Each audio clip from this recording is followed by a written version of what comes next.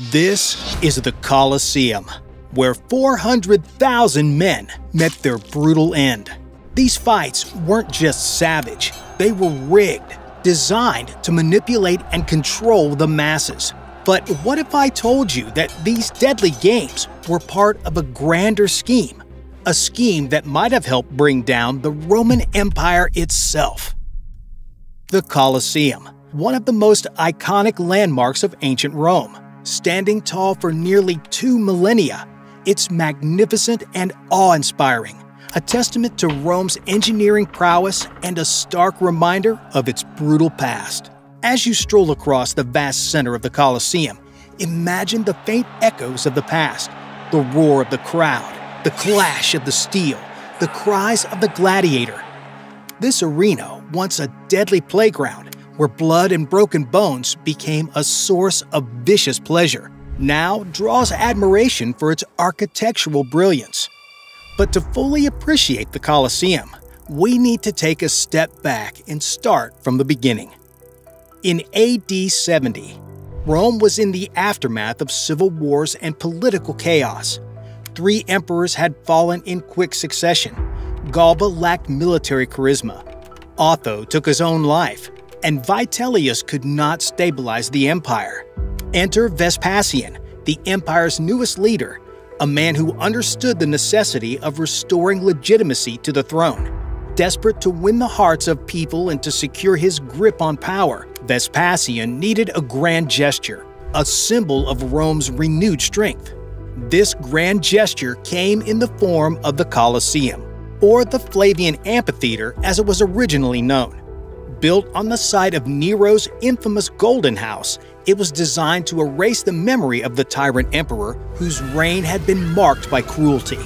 Nero's demise had left a bitter taste in the mouths of Romans, and the Colosseum was meant to be a gift that symbolized Rome's ability to rise from the ashes of tyranny and destruction.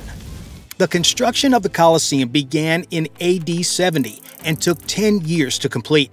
Standing at an impressive 48 meters high and 189 meters in length, the Colosseum could accommodate up to 80,000 spectators, a feat of engineering that remains awe-inspiring even today.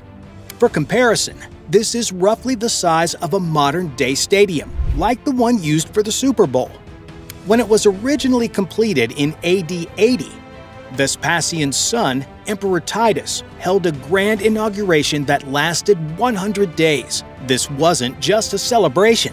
It was a spectacle designed to showcase the power of Rome and the might of its rulers. For the next 4 centuries, the Colosseum would serve as the premier venue for some of the most brutal spectacles in Roman history. A place where gladiators fought to the death, wild animals were hunted to extinction, and public executions were carried out before cheering crowds. The games were more than entertainment. They were a way for Rome to project its power, both internally and externally. They served as a reminder to the Roman people of the strength of their leaders and the might of their empire. Now, you're probably wondering, how did they go from slaughtering animals to gladiator fights? Whose idea was this? And what was it like to be a gladiator? Imagine standing in the arena, the sun blazing down on you, the sand sticking to your skin as you struggle to catch your breath. You're not a noble warrior, but a slave, a prisoner of war, or perhaps a condemned criminal. In front of you stands another man, equally desperate, equally afraid. You know that only one of you will leave this arena alive. This was the life of a gladiator, a life of violence, fear, and uncertainty. The gladiatorial games are one of the most iconic aspects of the Colosseum's history. But the reality of these games was far from the romanticized version often portrayed in modern media. Gladiators were not noble warriors fighting for honor. They were forced to fight for the amusement of the crowd. The origins of the gladiatorial games are somewhat obscure. Some believe the games were influenced by the Etruscans, an ancient civilization that predated Rome. Others trace the origins to the early Roman Republic. where the games were held as part of funeral rites to honor the dead. Regardless of their origins, by the time of the Roman Empire, the games had become a major public spectacle, drawing tens of thousands of spectators to watch men fight for their lives. Clearly, pitting a scrawny slave against a bulked-up prisoner of war doesn't seem right, does it? Did these men at least get the opportunity to prepare themselves? Well, gladiators were all trained in specialized schools known as ludi, where they underwent rigorous physical training to develop strength, agility, and combat skills. However, no matter how skilled a gladiator was, their life was always at the mercy of the crowd and the emperor. A thumbs-up gesture could spare a defeated gladiator's life, while a thumbs-down meant death. To add fuel to the fire, the games were often rigged, either to ensure the survival of popular gladiators or to enhance the drama of the spectacle. Gladiators could be given weakened armor, poisoned, or otherwise sabotaged to ensure that the outcome of a fight met the expectations of the crowd and the emperor. In this way, the games were a form of political theater, reinforcing the power dynamics of Roman society. The life of a gladiator was brutal and short. Though there were rare instances where a gladiator could win their freedom, the vast majority met their end in the arena. For those who survived one fight, there was always another waiting. And this time, as the gates open up and you take a stance preparing for your next opponent, through the fog you see a lion, imported from Africa, just for you. The Colosseum was also the stage for a much darker form of entertainment, the venations or wild beast hunts. These hunts were one of the most popular events at the Colosseum, drawing massive crowds to watch exotic animals from across the empire fight each other or be pitted against gladiators and condemned criminals. Lions, tigers, leopards, elephants, and even crocodiles were brought to Rome from as far away as North Africa, the Middle East, and India. These animals were kept in cramped, inhumane conditions before being released into the arena. But the hunts were not just about displaying power. They were also about reinforcing social order. Condemned criminals and prisoners of war were often thrown into the arena to face the animals, serving as a brutal reminder of the consequences of defying the empire. The spectacle of death was a powerful tool of control, used to instill fear and maintain the status quo. In addition to the wild beast hunts, the Colosseum was also the site of public executions. These executions were carried out in the most brutal and humiliating ways possible, with criminals being crucified, burned alive, or torn apart by wild animals. The violence of the Colosseum reflected the violence of the Roman state, and the games were a powerful reminder of the consequences of challenging imperial authority. While the games happened above, more mysteries took place beneath the arena's floor. Called the hypogeum, the basement was a complex system of tunnels, chambers, and cages that added drama and suspense to the games above.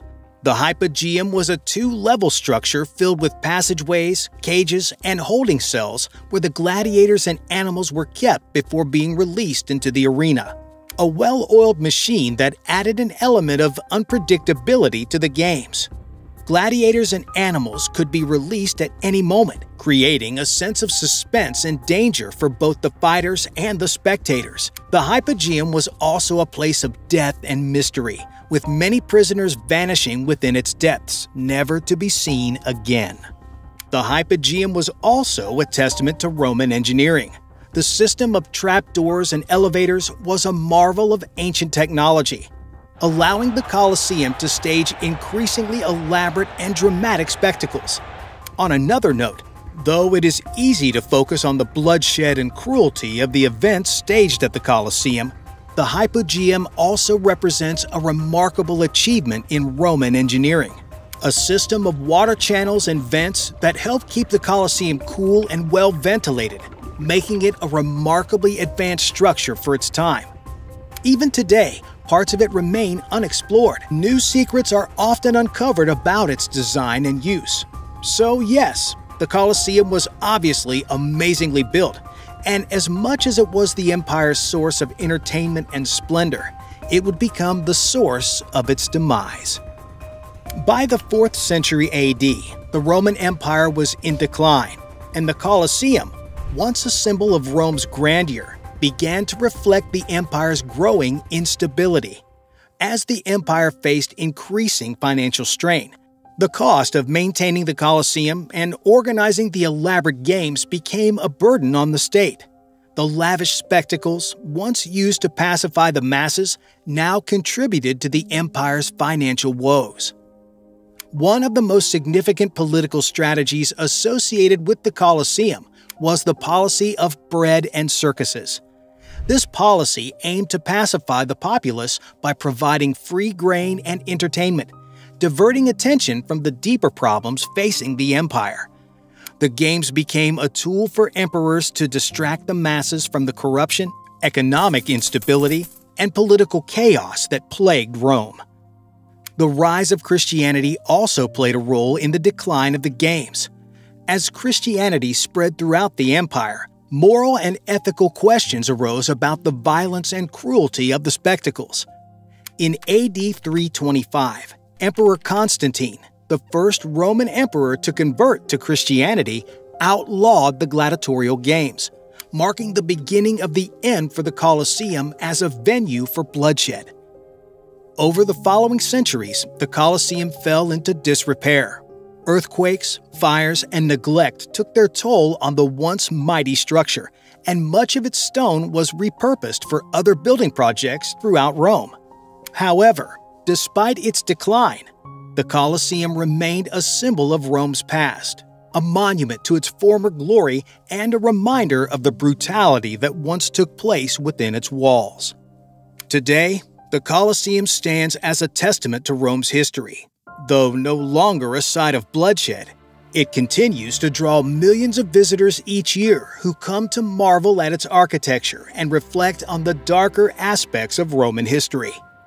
The restoration and preservation efforts that began in the 19th century have helped protect the Colosseum from further decay.